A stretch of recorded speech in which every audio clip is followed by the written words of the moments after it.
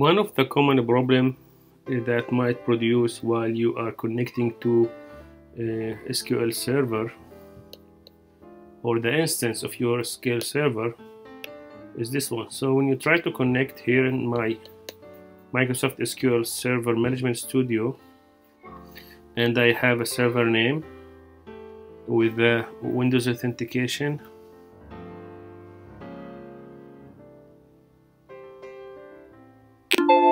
okay, so this is a common problem.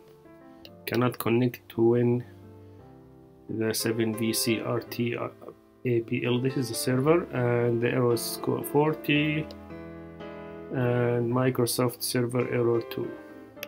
Even if I change the authentication to SQL Server authentication, trying to connect again, I have this problem.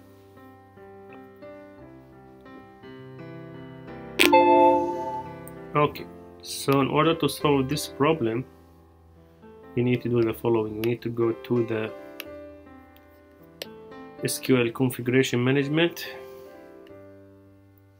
SQL Server 2017 Configuration Management, and go to the SQL Server service. And as you notice that these services of the instances are stopped, although it's been automatic, but probably some incident caused them to be stopped. So the easy thing is to start the instance. So I have this first instance and I have another instance, start. Now,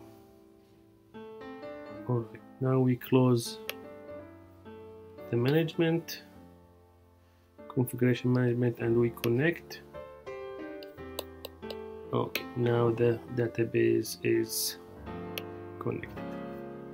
So that's it for today. Thank you.